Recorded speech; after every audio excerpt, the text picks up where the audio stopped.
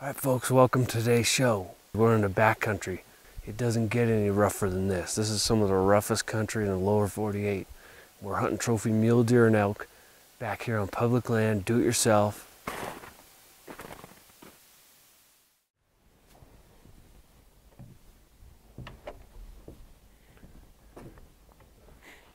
Howdy folks, I'm Guy Eastman, publisher of Eastmans Hunting and Eastmans Bow Hunting Journals. So let's start out by going to the high country of western Wyoming, where I grew up and my father outfitted 20 years ago into the 10,000 foot peaks in search of trophy mule deer on a backpack hunt. It's going to be a lot of fun and a great adventure. So let's head to the backcountry. They got a big snowstorm. We waited it out. It's going to be knee-deep snow back there, but those bucks should be up and moving as the weather's cleared, and we're going to get our packs on and head back 13 miles into the wilderness after trophy mule deer on a backpack hunt.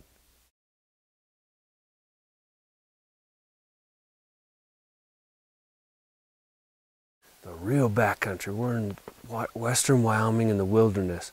It doesn't get any rougher than this. This is some of the roughest country in the lower 48.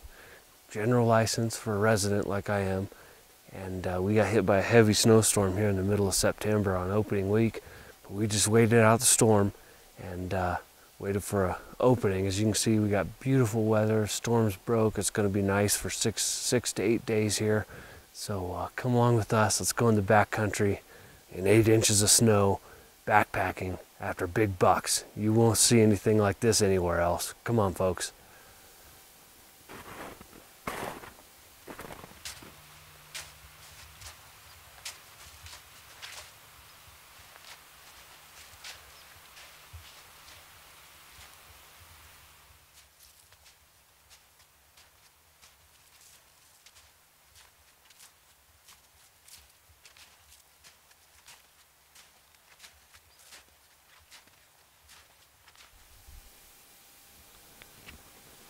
You know, these high mountain bucks, they'll spend their summer way above here, clear at the tops of these peaks, way up at 10, 11,000 feet. But once you get a snowstorm like this that accumulates a pretty good amount of snow, we've got 8 inches down here, and up top they probably have 20 inches. Those bucks will move off those peaks and down in these slides and pockets. So we're gonna glass this real good. There's been a lot of buck tracks in here, but I think this is where they were when the storm came. They fed, and they're starting to move their way back up. So we're just kind of glass, move, real slow. Take our time all the way up through this country and get up to the top. Glass those big basins and stuff and kind of just follow the bucks back up. They're a little tough to spot in here, but we're gonna glass this real good before we move on through and glass each one of these slides as we move our way up the mountain.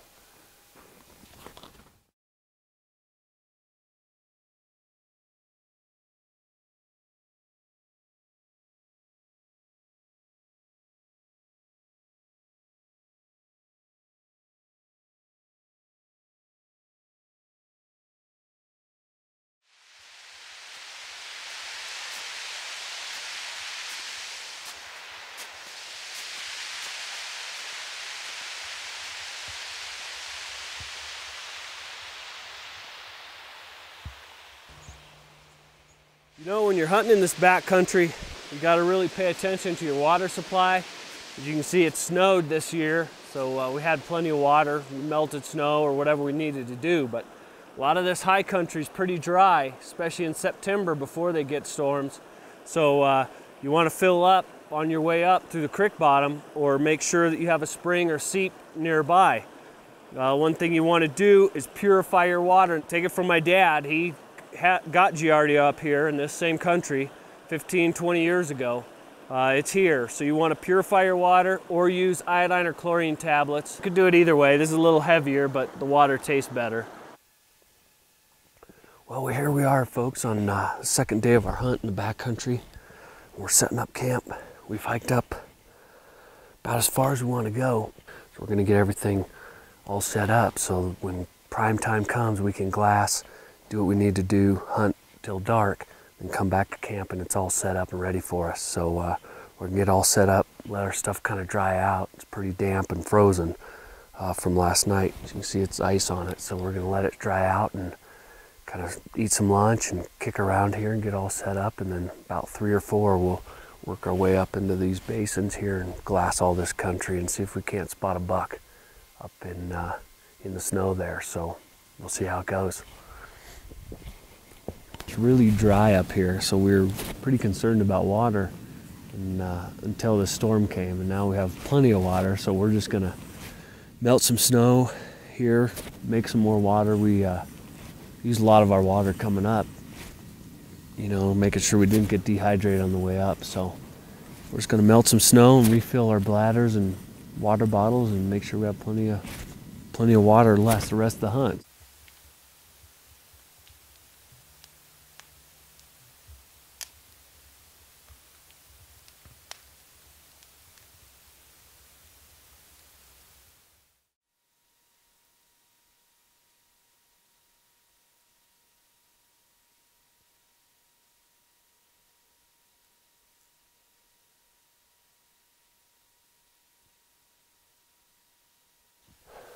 Okay, folks, we found a buck, finally. He looks up like he's by himself. Pretty nice buck. He's about 26 inches wide. He's got a cheater on one side. It's about 320 yards. I'm just going to ease up to one of these rocks and get a dead rest. Get a shot in on him. So we're just going to leave our packs here. We're going to kind of ease around up to that boulder.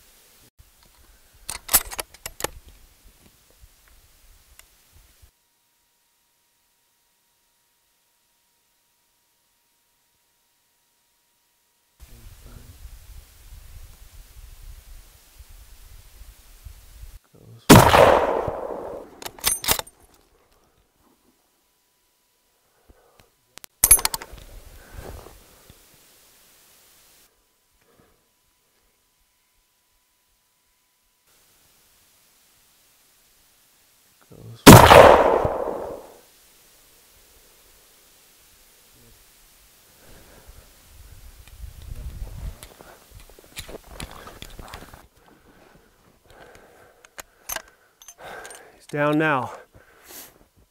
Whew. What a hunt in the high country. Oh man, that is a high country mule deer, folks. What a buck.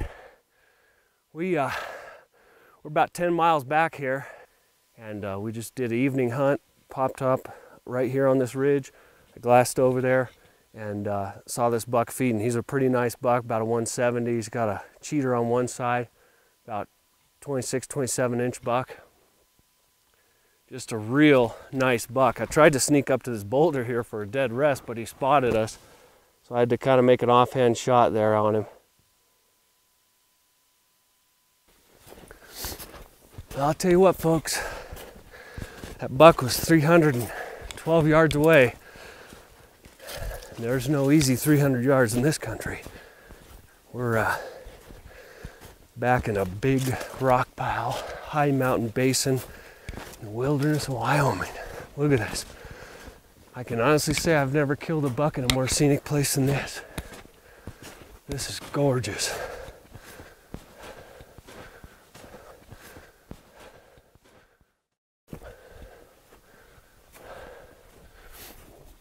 What a nice buck.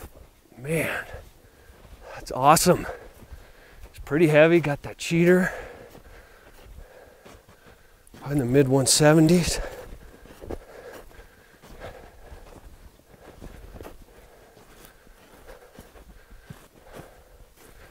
Nice buck.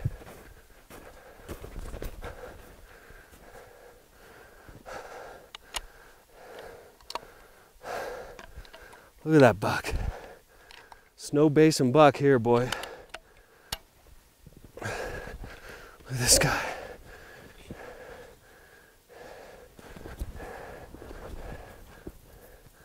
Well, folks, here we are on the 4th day of a 5-day hunt here in the backcountry, and we finally were able to connect with this high mountain mule deer right here.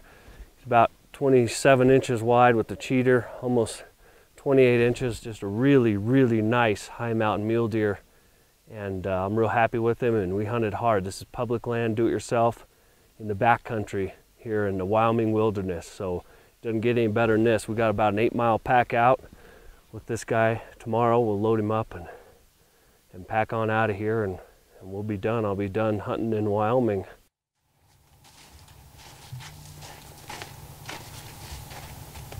Well, folks, there's 3 stages of hunting bucks in the high country. Finding a buck, killing a buck, and then getting a buck out. That's where we're at now. We're gonna have some lunch here. I'm gonna cape this buck out, then we'll pack up camp and head down. We're gonna be loaded heavy. Good thing it's all downhill, 8 miles out of here.